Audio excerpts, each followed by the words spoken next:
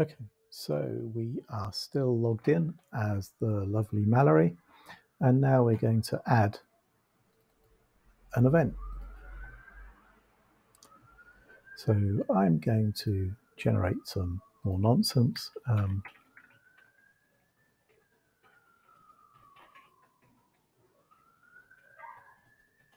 Now this form here is allows some very simple editing here. So it's not entirely without having design input, but also design that they can add is very limited. If we need to be able to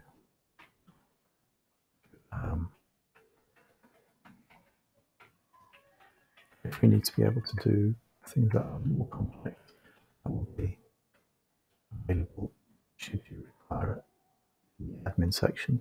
We won't make that available just to anybody in the general public because we'll end up with a dog's dinner of a site, as evidenced by the state of some of the listing entries.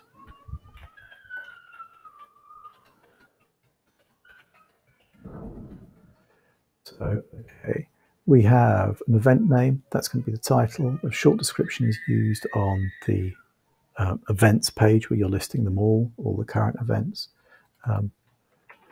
We have an address. There can be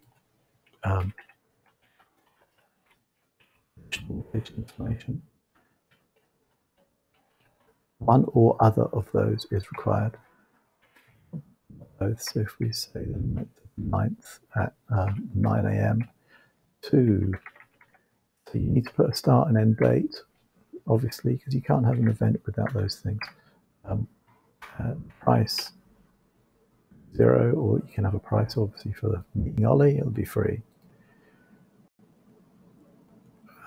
Oh, I got the postcode wrong. Yeah, RG4 6. All right. So you notice that you get errors straight on the page, no problem. Right, that's submitted. You can see the page here. This is their version of it. This is roughly what it looks like. Let's upload some media. So we'll, for this event, there's Ollie. Hello. I'll upload him. Now, if we go to the events page, there's nothing listed because it hasn't been approved. So if we go over here, we can see a couple more emails have been sent.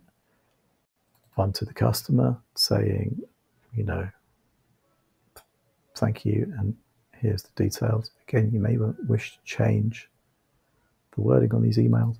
And one to any of the admins that are receiving this particular set of emails, and we can approve the thing. So this will get to anybody. So if I just go into incognito where I'm logged in as an admin, I've approved that event.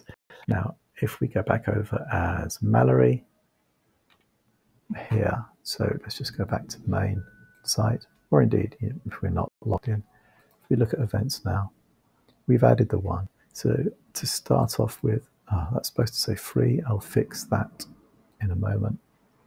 To start off with, we just have the one, and if we click into it, we see here. Now we can add more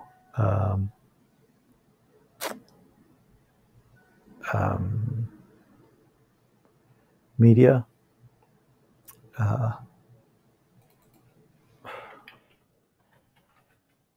There'll be a link in the back.